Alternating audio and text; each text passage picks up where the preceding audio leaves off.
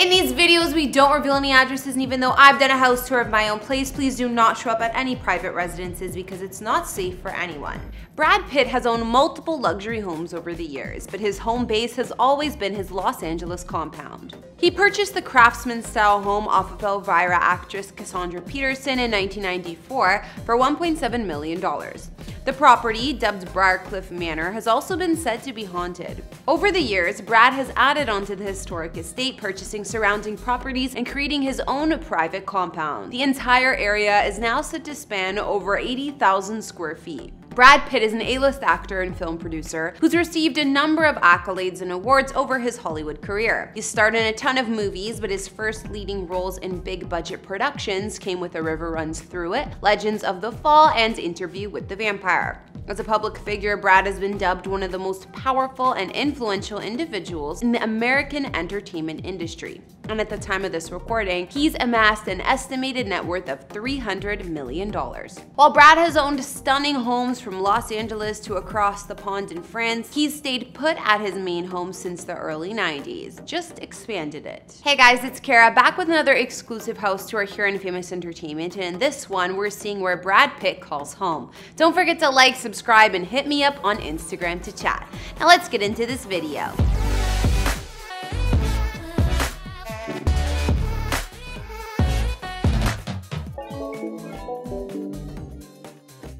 Let's begin with Brad's focal property, or what I would call his dream home, his compound in LA. His estate is located in Los Feliz, which is a trendy neighborhood that attracts both established types and creative up-and-comers. It's a hillside enclave that borders the massive Griffith Park, close to both the famed Griffith Observatory and the Greek Theater. Over the decades, Brad has created a private paradise for himself and his family by buying up surrounding properties to his original one and expanding it immensely. He bought the first home back in 1994, hot off his new success, which was only just beginning, for a modest $1.7 million off of Elvira star Cassandra Peterson, which is actually a pretty interesting story in itself, and I was able to read that in Elvira's autobiography. The home, dubbed Briarcliff Manor, is a historic Craftsman-style estate and is no doubt beautiful. Miss Peterson details that she had lived in the manor for some time and was coming to love it, not planning on moving out anytime soon either, as she was expecting and pregnant with her daughter. Brad first appeared in Miss Peterson's life while auditioning for a role in the Elvira Mistress of the Dark movie, though she recalled him being far too attractive for the part. She then got a random call from him about her home in the Hollywood Hills, after he got her number from Nicolas Cage. While Cassandra didn't want to sell her property anymore, Brad was persistent and ended up convincing her to sell to him. Miss Peterson, funnily enough, moved onto the same block and right next door to Brad some years later. While Peterson details a few spooky situations at the home she sold to Pitt in the book, she's not sure whether the haunted happenings continued after she moved out, but more on that in just a moment. Either way, it's clear that Brad was the right man to purchase the home, and Miss Peterson thinks that too. Briarcliff Manor was built back in 1910 for an oil baron, so it's quite vintage. The main house boasts over 5,300 square feet of space,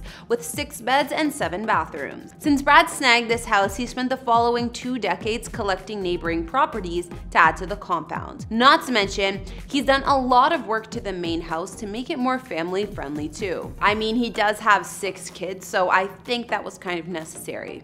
Adding on more properties also gave Brad more privacy and space for the kids to play. His compound currently consists of 5 attached properties, and 4 of the buildings have been completely remodeled since he bought the place. In total, the spread now covers 80,000 square feet of space. Some of the smaller houses around the main house include a home that was rebuilt over a decade after purchase, a house for the nanny, a building that's used as a huge kids area, a vacant land with a discreet 2-bedroom cottage, and more. Brad's vision was to create a free-flowing compound that suited the original Craftsman homes in the area, dating back to 1915. It's a dream home made for both work and play, considering his main house also doubles as a space for his Plan B production company, located on the upper level. In the late 90s, a few years after his initial purchase, Brad went on to buy house number 2, a smaller one for $380K, located at the rear of the land. This structure spans almost 2,500 square feet.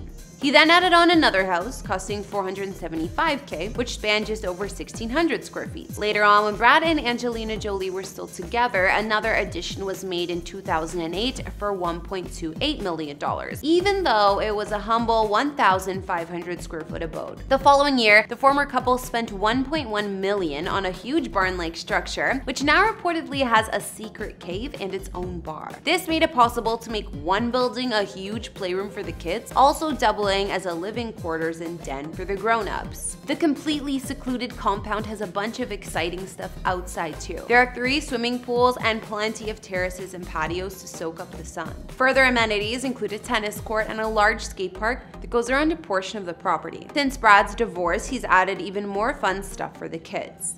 Aerial shots reveal water slides, swings, pool toys, a treehouse, and even a bouncy castle. It seems like the family compound is more like an amusement park these days. Back in 2013, Brad told Esquire that it can get noisy at home, but he loved it, admitting, "I always thought that if I wanted to do a family, I wanted to do it big. I wanted there to be chaos in the house. There's a constant chatter in our house, whether it's giggling or screaming or crying or banging. I love it. I love it. I love it. I hate it when they're gone." While the Fight Club star is almost always private about his home life and his house, he somewhat recently gave fans a glimpse inside his huge garden at the property in a video posted to graduates from Missouri State University. Brad was a student there before leaving to pursue his career as an actor and wanted to make sure students leaving during these uncertain times felt inspired. In the footage, he said, "Hi everyone, Brad here from quarantine with a shout out to the graduating class of Missouri State University. It must be very strange during these trying times, but no, we're rooting for you. Our money's on you to make this world a better place." We could see Brad outside of neatly lined hedges and greenery looking happy and relaxed. On another note, the former owner Elvira or Cassandra Peterson claimed that Briarcliff Manor may actually be haunted. We don't know if Brad has had any incidents in his decades living here. While Cassandra did, there were some spooky happenings. She reveals, "I have a chapter in my book about this house I lived in called Briarcliff Manor. My ex-husband and I moved in and weird stuff started happening." She continued, "I mean, first thing, I was unpacking boxes on the 2nd floor and I told the movers not to take anything to the 3rd floor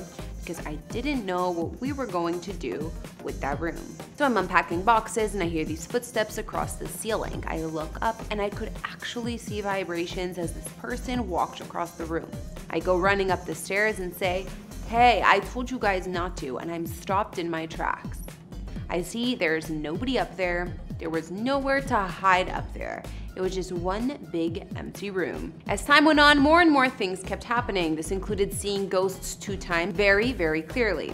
I was talking to the damn things like they were real people, and then they just kind of vanished before my eyes. Things went on and on there. I got to the point where I said, I got to get out of here. I can't deal with this anymore. We got a Native American shaman to come in and save the house and clear it. While his compound, haunted or not, is more than enough for Brad, he also reportedly owns a contemporary retreat in the Hollywood Hills. The star has expressed a passion for architecture and he had a hand in designing this custom home. Brad worked with Graft, a trio of young architects, on the dramatic yet tranquil house, built much in the style of Californian desert modernism.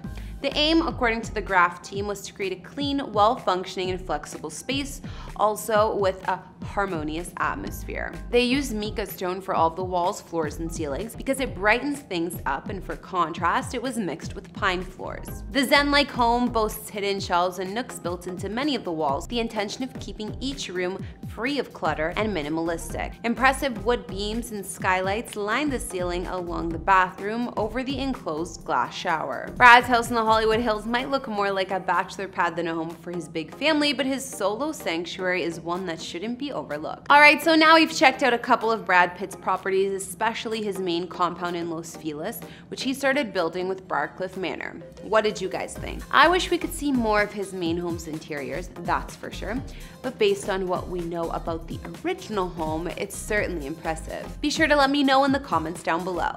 Thanks for watching, follow me on Instagram to chat, and I'll see you all in the next video. Bye!